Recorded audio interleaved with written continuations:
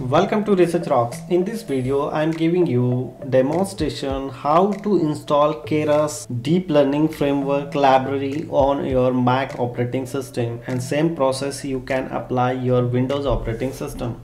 So let's start.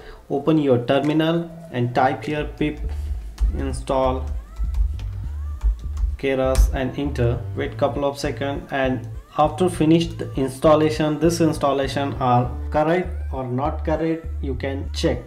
So first of all, open the Python and then import here Keras library and enter. So using backend, this Keras library, Keras framework properly install in your Mac operating system. You can apply same process in your Windows operating system and solve your problem. Hope you like this video.